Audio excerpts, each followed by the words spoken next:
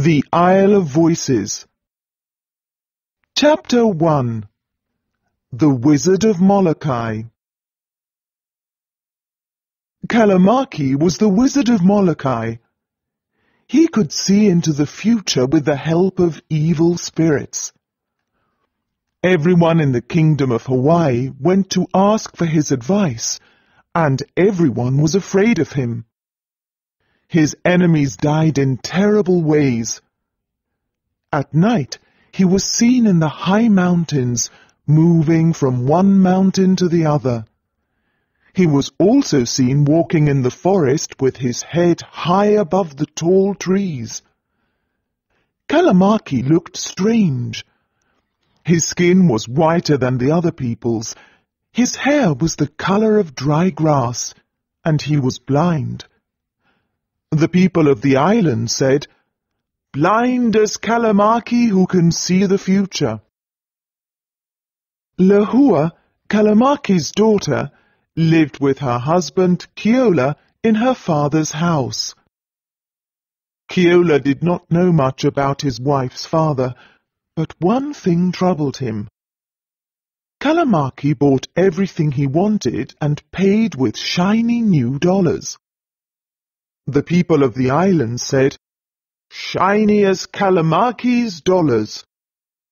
However, he never worked, and no one knew where his shiny new dollars came from. One day, Lehua went to visit a friend on the other side of the island, and the men of the village went fishing.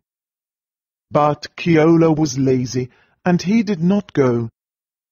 He sat and watched the sea and the birds flying in the blue sky. He thought about Kalamaki's shiny dollars, and decided to find out where he hid his money. He remembered that late at night, when everyone was in bed, Kalamaki sat at his desk and looked at books. Then he could hear the sound of the drawer opening and closing slowly. "That's where he probably hides his money," thought Keola. He went to the desk drawer and looked at it for a moment. Then he opened it and saw Kalamaki's shiny dollars. "Ha! I was right," thought Keola, closing the drawer. The next day, the ship, which came once a month with a lot of special things to eat and drink, arrived in Molokai. Keola stood in front of the house and watched the ship coming into the bay. "If he can pay for those special things today, then he's certainly a wizard, and the dollars come from the devil," Keola thought. While he was thinking, Kalamaki came and stood behind him. The old wizard was worried. "Is that the ship?" he asked. "Yes," answered Keola. "it'll be here soon." "Well," said Kalamaki seriously. "then I must tell you my secret, Keola. Come into the house." So they went into the elegant living room. There was a shelf with a lot of books, a Bible on the table, and pictures on the walls. It was the living room of a rich man. "Close the windows while I lock all the doors," said Kalamaki. He opened the desk drawer and took out some necklaces and some leaves from trees. "Now I'm going to do something magic," said Kalamaki. He put the Bible under the sofa and got a mat. He put the leaves on some sand in a little pan. Then he and Keola put on the necklaces and sat on opposite sides of the mat. "Don't be afraid," said the wizard, lighting the leaves and saying strange words. The smoke and the strange words confused Keola. Suddenly, the mat and the living room disappeared. A moment later, Keola and the wizard were on the same mat, on a beach near the sea, under the hot sun. Keola was very surprised and did not know what to say. What's happening? Cried Keola. Why are we on this beach and not in our living room? Don't worry. Said Kalamaki. Now we're here. Where are we? Cried Keola. That's not important. Said Kalamaki. We're here now, and that's the important thing. Go to the woods and bring me a lot of these special leaves. Be quick. We must be home before the ship arrives.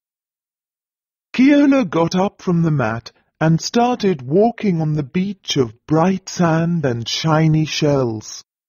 Why don't I know this beach? Keola thought, looking around. This place doesn't look like Hawaii. One day I'll come back here and take these beautiful shells. He soon found the special leaves he was looking for in the woods near the beach. As he walked towards the trees, he saw a young woman with nothing on her body but some leaves.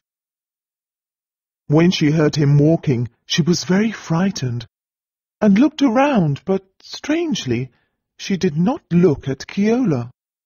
Good afternoon, he said. Please don't be frightened. The young woman ran into the woods and he followed her. He saw other people running away and decided to go back to Kalamaki with the special leaves. Keola told the wizard about his adventure in the woods. All this is like a dream, said Kalamaki. I don't think anyone saw me, said Keola. And no one did, because we're invisible, thanks to my magic, said the wizard. But they can hear us, so we must speak softly. Kalamaki picked up some stones and made a circle around the mat. He put some leaves in the middle. Now you must burn these leaves on the fire, Kalamaki said. While the leaves are burning, I'll do my magic. Before the leaves become black, the same magic that brought us here will take us back home. Be careful and call me before the fire dies. I don't want to be left on this beach. As soon as the leaves started burning, the wizard jumped out of the circle and began running on the beach and picking up shells. It seemed to Keola that the shells shone as he took them. When Keola put the last leaves on the fire, he cried, Come back, Kalamaki! Come back! The leaves are almost burnt. Kalamaki ran back very fast and jumped on the mat. As soon as he jumped on the mat, the fire died and the beach disappeared. In a moment, they were suddenly back in the living room, and there were a lot of shiny dollars on the mat. Keola opened the windows and saw the ship in the bay. Chapter 2. The Sea of the Dead. That same night, Kalamaki put $5 in Keola's hand. Keola, He said, if you're a clever man, you'll forget what you saw this afternoon. It was only a dream. Remember, only a dream. Keola never said anything about this adventure, but he thought about it all the time, and he became lazy. Why do I have to work when my father-in-law can make dollars from shells? He thought. He bought expensive clothes with the $5 but then he was sorry. Why didn't I buy a concertina with that money? He thought. I could play it all day long.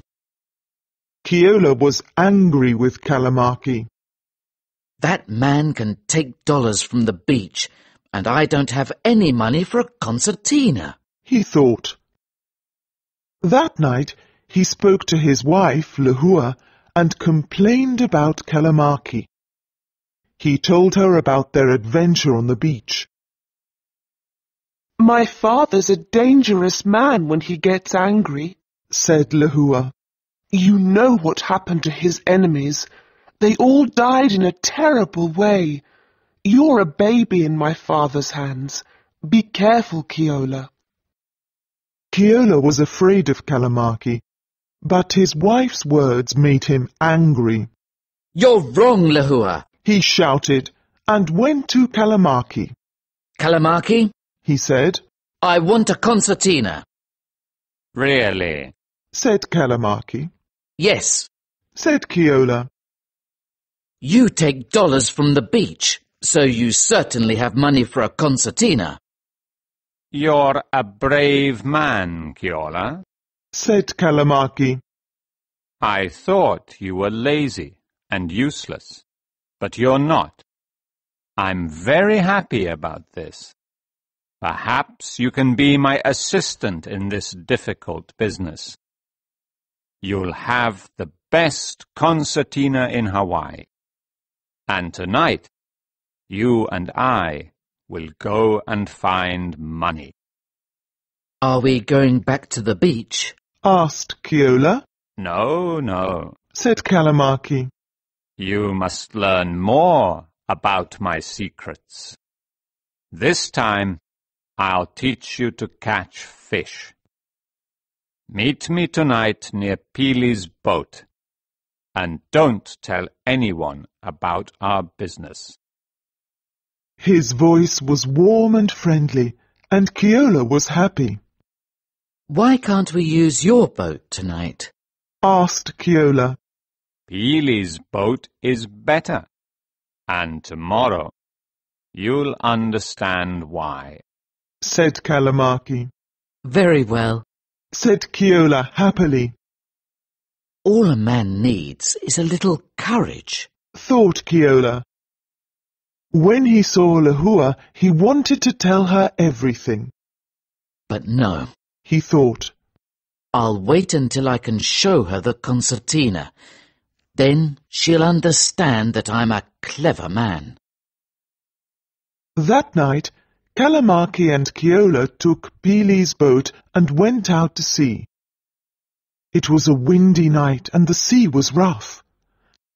The wizard had a lantern that he held with his finger. He and Keola talked together like old friends about magic and money. Look, said the wizard. There is Molokai behind us. This part of the sea is called the Sea of the Dead. It's very deep here, and the bottom of the sea is covered with the bones of men. When a man falls into the sea here, he drowns, and his bones go to the bottom, where the evil spirits live. Keola was afraid and looked at Kalamaki. By the light of the stars and the lantern, the wizard seemed to change. What's the matter? asked Keola. Are you ill? I'm not ill, said the wizard. but someone here's very ill. Suddenly, Kalamaki's hand started growing and it became huge. Keola screamed and covered his face. Kalamaki held up the lantern and said, Look at my face. His head got bigger and bigger and he continued growing. Keola sat in front of him and screamed with terror. And now, said the wizard, what do you think about the concertina? Or perhaps you want a flute? Well, I must get out of this little boat now. I'm too big for it. Kalamaki stood up and jumped into the sea, and he continued growing. He stood in the deep sea, and his head and shoulders were like an island. He was huge and frightening. He took Pili's boat in his hand and broke it into pieces, and Keola fell into the deep, rough sea. I'm taking the lantern with me, said the wizard, because I must walk a very long way to get to the island. Ah, I can feel the bones under my feet. Kalamaki turned and walked away with big steps. Keola watched him disappear in the night, holding the lantern above his head. Keola was terrified and began swimming, but he did not know where he was going. Suddenly, he heard the voices of men on a big ship. "Help!" He cried loudly. "Help!" The men on the ship heard him and pulled him out of the water. They gave him food, water, and dry clothes. He did not want to return to Hawaii because he did not want to see Kalamaki again, so he decided to work on the ship. Chapter 3. Keola Escapes. There was a lot of good food to eat on the ship, and Keola became fat. The captain was a kind man, but the mate was not. He was big and strong and did not like Keola. He hit him and said unkind things to him every day. Keola was unhappy about this because he tried to do his work well. He came from a good family and they treated each other kindly. But worst of all, Keola could never sleep. When he tried to sleep, the mate always woke him up angrily. After some time, he decided to leave the ship. One beautiful night, the sea was calm, and there were thousands of stars in the sky. Keola was steering the ship, and he could see a small island with palm trees on it.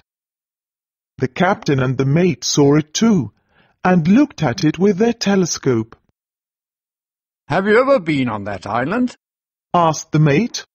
No, but I know it. Said the captain. Ships never go there, and no one lives on it. "Really?" said the mate. "One night I sailed near the island and saw a lot of lights on the beach. Perhaps some people lived there." Perhaps, but we won't stop there. Said the captain. We'll just sail by the island. He turned to Keola and shouted, Did you hear me, Keola? Sail by the island, but don't go too close to it. Keola listened to the captain and the mate as they talked. This island is perfect for me, he thought. Ships never go there, so the mate won't find me, and Kalamaki can't possibly come this far.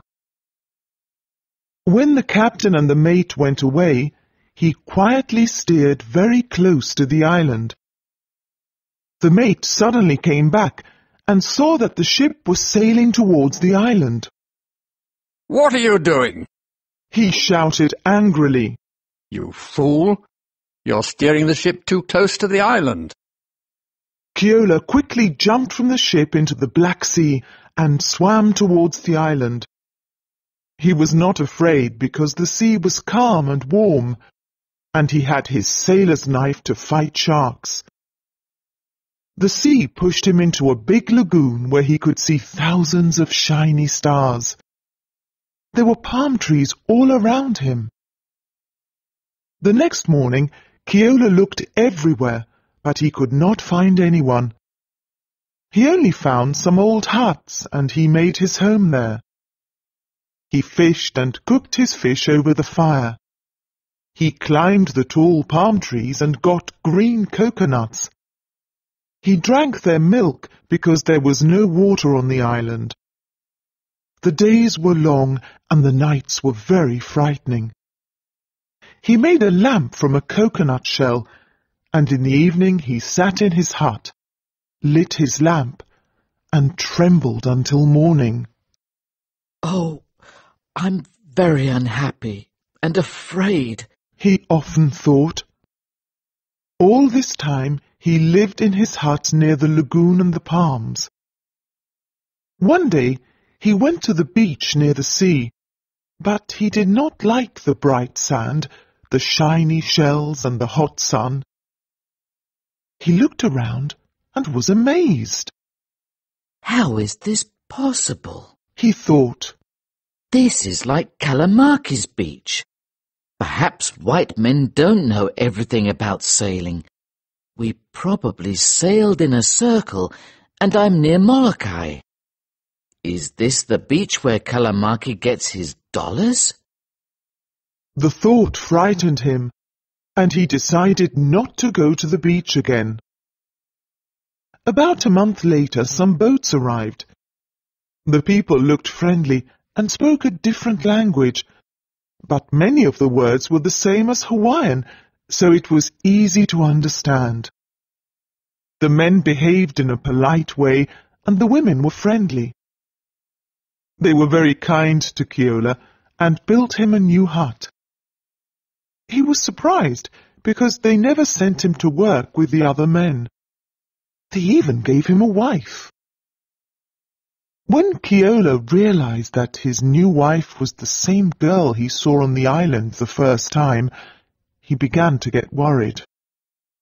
I've left my home, my wife Lehua, and my friends in Molokai.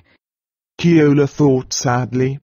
I've travelled far to escape from Kalamaki, and now I'm on his magic island. This is terrible. Why didn't I stay in Molokai? Keola stayed in his hut near the lagoon and never went to the other side of the island. He spoke very little. He did not trust his new friends because they were too kind. After his terrible experience with Kalamaki, he was very careful. He told them nothing about himself, only his name and the name of his islands, the 8 islands. He also told them about the king's palace in Honolulu, and that he was a friend of the king. Keola asked the people of the tribe a lot of questions, and learned a lot of new things. The island where he was living was called the Isle of Voices, and it belonged to the tribe. However, they lived on another island called the Green Island most of the year. It was about 3 hours away by boat. They had their homes, gardens, chickens and pigs on the Green Island. They travelled to the Isle of Voices once a year when the fish around the Green Island became poisonous. After Keola escaped from the ship, the captain and the mate sailed to the Green Island. The mate died there because he ate poisonous fish. The people of the island told him that the fish was poisonous, but he was stupid and did not listen to them. This was good news for Keola, because he was afraid of the mate and did not want to see him again. Chapter 4. The Isle of Voices. The people of the tribe told Keola about the Isle of Voices. The island got its name from the invisible devils that lived on the beach near the sea. These invisible devils talked to each other in strange languages. Little fires appeared and disappeared on the beach day and night, but no one understood why. Keola was very surprised to hear this. Does this happen on the Green Island too? Asked Keola. No, never, answered one man. It never happens on any other island, only here. But you mustn't worry, because the devils live on the beach near the sea and not at the lagoon. Remember, the devils won't hurt you if you leave them alone. Keola knew he was safe at the lagoon, but he wanted to do something about the devils. One day, he went to speak to the chief of the tribe. There was an island that had problems with invisible devils, Keola told the chief. and the people solved it. How did they do that? Asked the chief. There was a tree growing in the woods that had magic leaves, He said. and the devils came to get the leaves. So the people of the island cut it down, and the devils went away. What kind of tree was it? Asked the chief. Keola showed him the tree with the magic leaves that Kalamaki used. The chief and other men seemed interested in his plan. Every night, the chief and the old men of the tribe talked about his plan, but the chief was afraid. Remember, Said the chief to the other men. a chief once threw his spear at one of the voices, and that night he fell out of a palm tree and was killed. The men decided to forget Keola's plan. Keola began to feel happy with his new life and the things around him. He was kind to his wife, and she loved him very much. But one day he came home and found her on the floor crying. "What's the matter, dear?" Said Keola softly. Oh, it's nothing, Keola, she said, crying. The same night she woke him up, and by the low light of the lamp, Keola could see her sad face. Keola, she said softly, come very close to me, because I must whisper. No one must hear us. Keola moved closer to her, and she continued. 2 days before we leave the island, go and stay in the woods. We'll choose the place and hide food there. Every night I'll come to the secret place and I'll sing. If you don't hear me singing, it means that we are no longer on the island. Then you can come out of the woods safely. Keola was confused and frightened when he heard this. "What's happening?" He cried. "I can't live among the devils. I don't want to stay on this island alone. I want to leave it." My poor Keola, said the girl sadly. You'll never leave this island alive. You see, my people are cannibals. They eat men. They have always eaten men. But this is a secret. They'll eat you before we leave. Oh, my poor Keola, I love you very much, but I can't take you to the Green Island. Keola was terrified. Every part of his body trembled. He knew about cannibals in the South Sea Islands, and this always frightened him. He heard from travellers that cannibals took good care of the man they wanted to eat. Now he understood why he had a new hut, a wife, and lots of good food, and he never worked. He lay on his bed and thought about his terrible future. The next day the people of the tribe were kind and friendly as they always were. They spoke politely and made beautiful poetry, and they told funny stories at meals. But Keola did not care about this. All he could see were the white teeth in their mouths, and he felt sick. When they finished eating, he went to his hut and lay down like a dead man. The next day everything was the same. His wife followed him. Keola, she said, you must eat, or you'll be killed and cooked tomorrow. The old chiefs say you're ill and you'll get thin. Keola got up and looked at his wife. I don't care. He said angrily. If I must die, I'll die the quickest way. Let the devils eat me, and not the men. Goodbye. He turned around and started walking to the other side of the island. Chapter 5. The Battle with the Invisible Enemy. The sun was hot on the other side of the island, and there were no people. But there were footprints on the sand, and Keola could hear voices and whispers everywhere. Little fires appeared and disappeared all over the beach. All the languages of the world were spoken on that beach. French, Dutch, Russian, Chinese, and many others. Devils and wizards from all parts of the world whispered to each other. The beach was very crowded, but Keola could see no one, and he was not afraid any more. When the fires appeared, he jumped on them.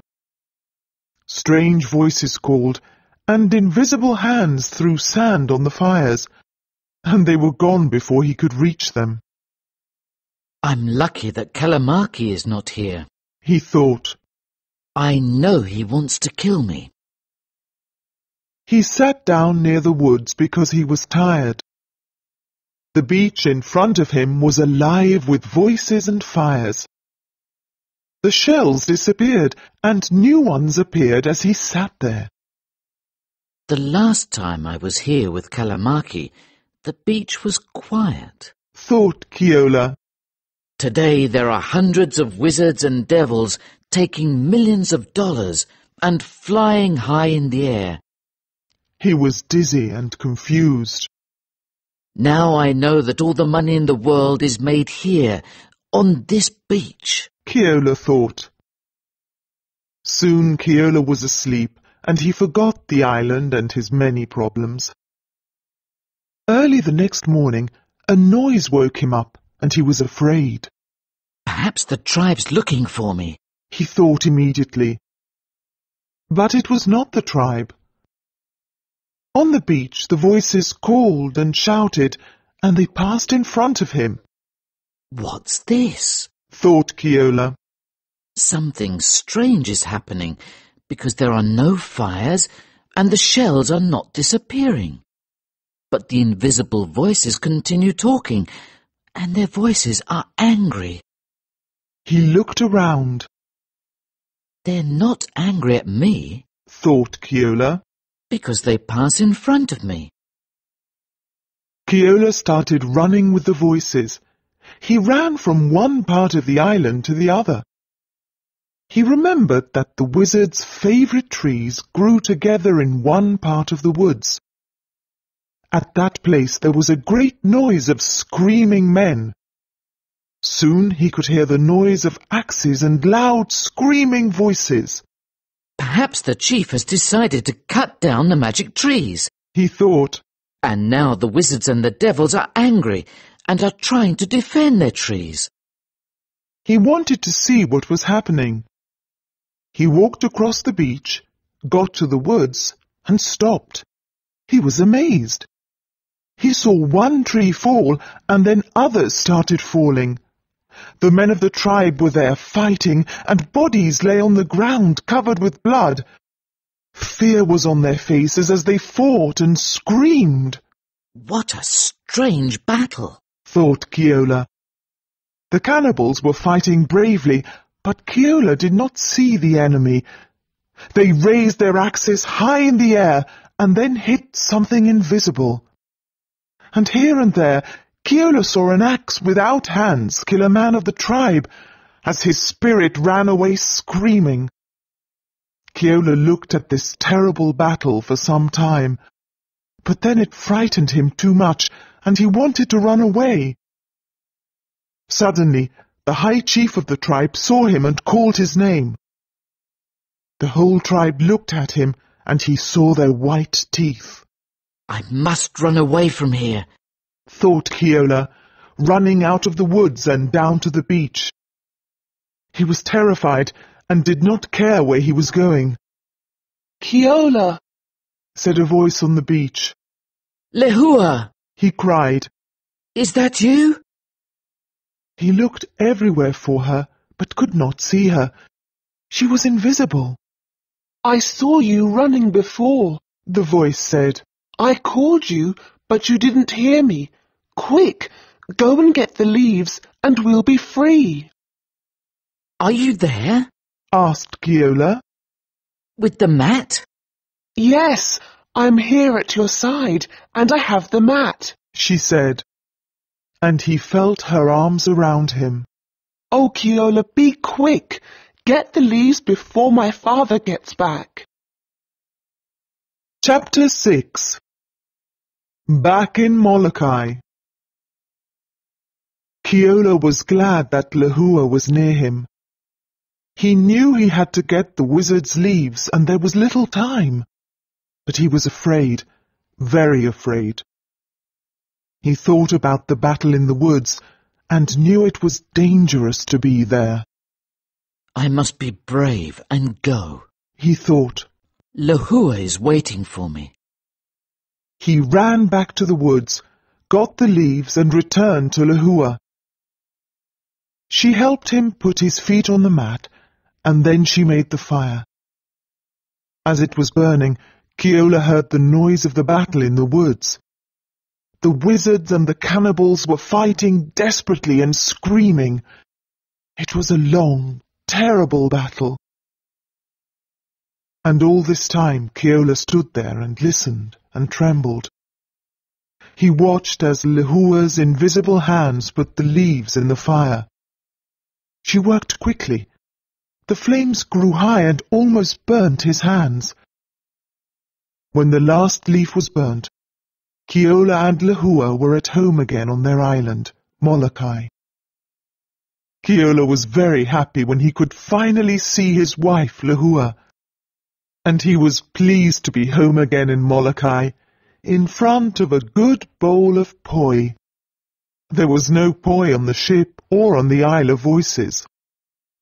But most of all, he was happy because he escaped from the cannibals. However, Keola and Lehua were worried about another problem, and they talked about it all night.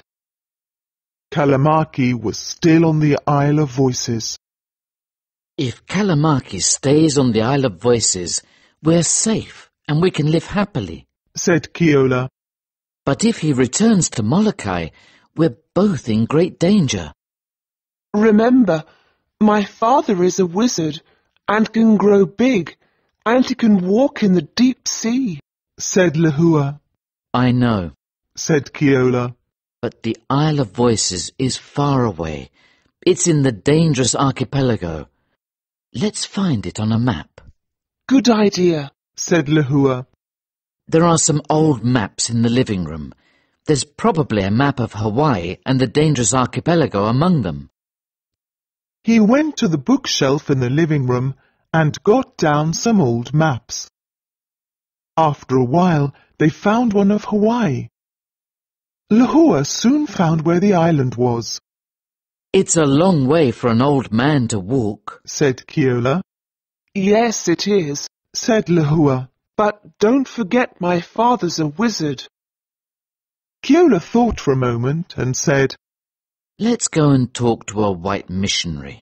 Perhaps he can help us. A white missionary? asked Lehua, confused. Perhaps he can help us, said Keola. Missionaries know a lot of things. Keola found a white missionary and told him the long story. The missionary was a clever man and listened carefully to Keola. You married a second wife while you were on the Isle of Voices, said the missionary. That's wrong. Very wrong. Keola did not know what to say. All the other things you've told me are confusing and mysterious, said the missionary. And I really don't understand them. Keola and Lehua looked at each other. However, said the missionary. If Kalamake made money in a dishonest way, give some of it to the poor people of the island. You can also give some to the missionaries.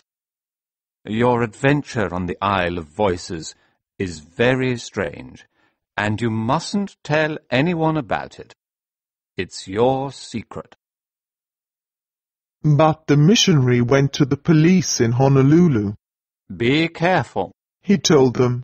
because Kalamake and Keola made counterfeit money while they were on the Isle of Voices. Keep an eye on them. Keola and Lehua listened to the missionary and gave a lot of dollars to the poor people of the island and to the missionaries. They were lucky because they did not see Kalamake again. Was he killed during the battle? Or is he still living on the Isle of Voices? No one knows.